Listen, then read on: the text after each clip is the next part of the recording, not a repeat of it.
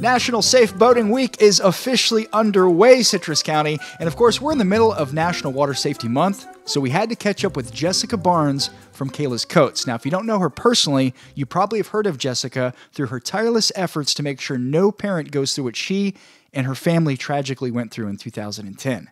Now, one of the organizations she works with, a really great place, Pediaquatics Swim Academy in Homosassa, is where we caught up with Jessica over the weekend. Yeah, go.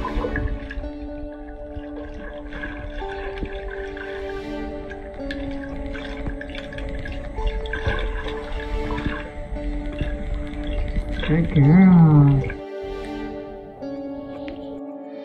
Hello, my name is Jessica Barnes, and I am the founder and Cayla's mom of Cayla's Coats. May is National Water Safety Month, and we have Safe Boating Week that's coming up as well.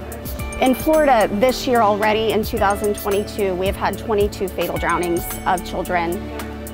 I think most of those have been 5 and under, but we count those 18 and under is what we keep track of. So it is very, very important that as a whole community, especially in Citrus County that is surrounded by the water, that we are educated not only of in-water safety, boating safety, but dry land water safety as well. We need to know that when we're around the water, especially if we're going on boats or if we're fishing on the dock, we've got those life jackets on, especially when you have non-swimmers. When you're around a pool, if you have a pool or if you live on the water like we have many here, make sure you've got door alarms up. Make sure you have fences up with those self-latching gates that stay closed so that we don't have any little escapees trying to get out, because we all know toddlers. It doesn't take them long to make a fiasco of anything. We also want to make sure that everyone knows CPR.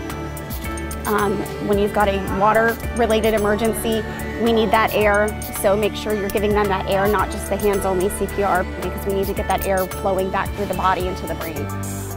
We also need to make sure that there's always an active water watcher. That water watcher needs to be somebody that is knowing how to swim, and that they're going to be watching the water at all times. And then especially those non-swim times, because that's when we have a lot of those drownings that are occurring, is whenever we don't have a swim time that we're swimming, they want to go swim. So making sure that we're always aware of where our children are, so that, you know, we stay as safe as we can be. So if you are looking for more information on water safety, if you want to make sure that you're safe and your families and neighbors are safe around water, you can contact us at our Facebook page, Cayla's Coats. We're on Instagram as well. And then also caylascoats.org is our website. We are accepting donations, and those donations will go to our swim scholarship programs.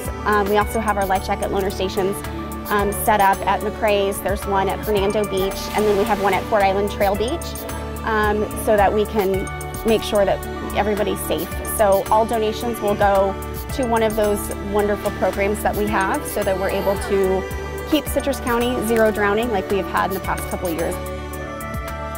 Thank you for making sure that everyone stays safe. Hands down, head down, go get them.